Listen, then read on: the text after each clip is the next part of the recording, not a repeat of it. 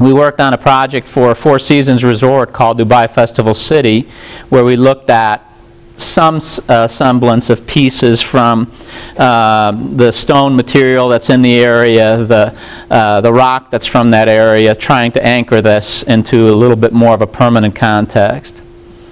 And in Dubai Financial Center, what we did here was a entry element with some LED boards. This is the stock exchange for Dubai, and a visitor center, subterranean visitor center.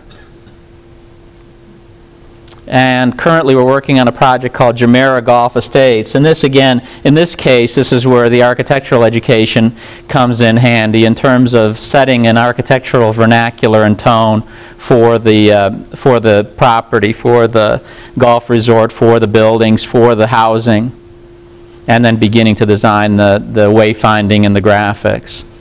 And then changing scales again, we were given the opportunity to design a half-mile stretch of the airport highway at Birmingham Airport.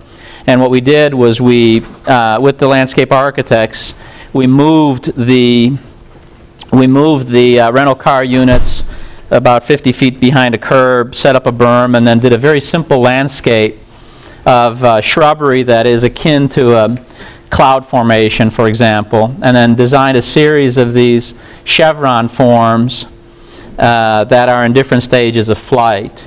And in this case, one of the things that that we wind up doing, just as architects wind up doing more than you purely as an industrial designer may do, is we collaborate with a series of other professionals. We work with lighting designers, we work with, in this case, a structural engineer to design the universal joint. We work with a landscape architect, and we may work with a civil engineer in the road and berms that are designed in here.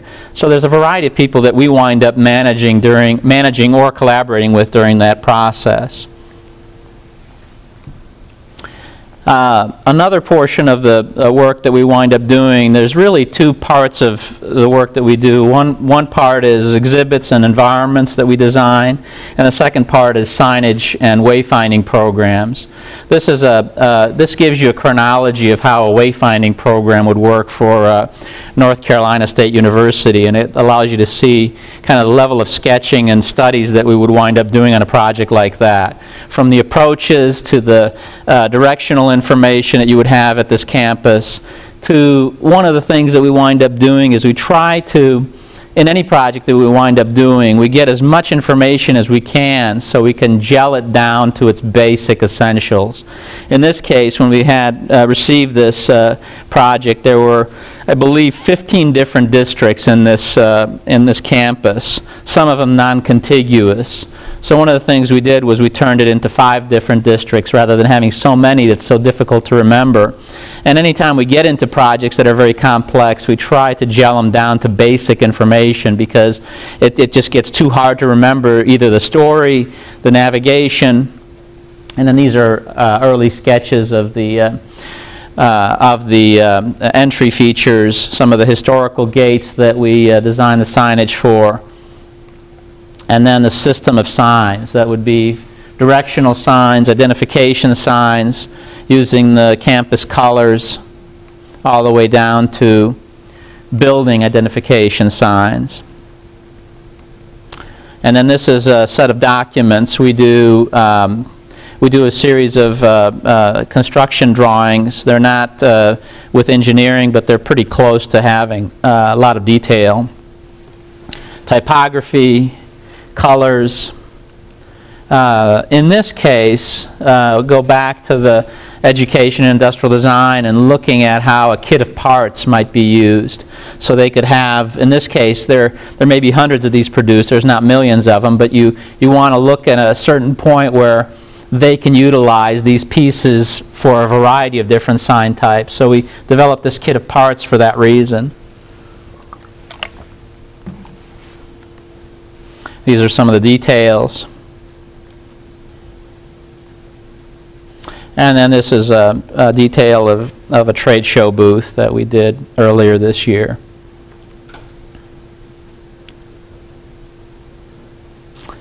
This is a visitor center for a headquarters at Georgia Pacific in Denver, And one of the things that we were asked to do here is to showcase the 5,000 products that the distribution division, which deals with construction products, what are their products. This entire hall is about 100,000 square feet.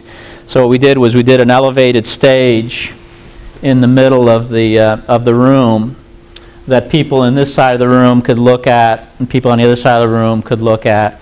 The concept was that these salespeople that sell these products would be immersed in those products. In the past, the salespeople were part of a warehouse where they saw and breathed and lived these products. But what we wanted to do is to animate the product construct as a series of stories. And these stories were a timeline of the evolution of their various products. We used the tape measure to be an analogy for this. Distribution hub where these products are from and what clients use these. In this case, the entire exhibit was built of the Georgia Pacific products. We used all their products except for possibly the steel plates that hold these pieces up. This is a showroom for Hayworth, which is second largest contract furniture manufacturer.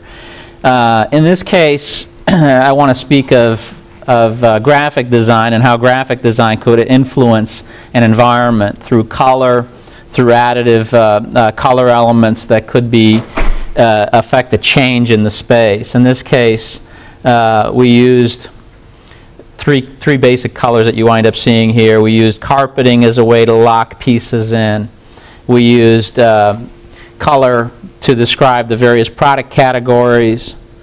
And then this is the main feature element in the entrance that had interactive in it. So we wind interactive being a computer generated film. We may wind up collaborating with people in our exhibit area that deal with interactive media, that deal with computer, that deal with off-site web that might be used in further communication of this narrative or this story. This is a visitor center for a missionary organization in Orlando, and this gives you a feeling of the space and how you walk through this space. Lighting, sound attenuation, sound quality is important as to what we do here. In this case, interactive media used as a gaming element in the middle of this space. One of the things that we look at in these spaces, if they are more public spaces as opposed to the corporate one that I showed earlier, we may wind up engaging an environment that has, for example, in this case, we had stations that were for children that would be more puzzle-like. We had stations for teens that would be more gaming-like. We had touchy-feely boxes that might be for very young kids, and we also had deeper content that you could get to as an adult if you chose to go through the interactive media.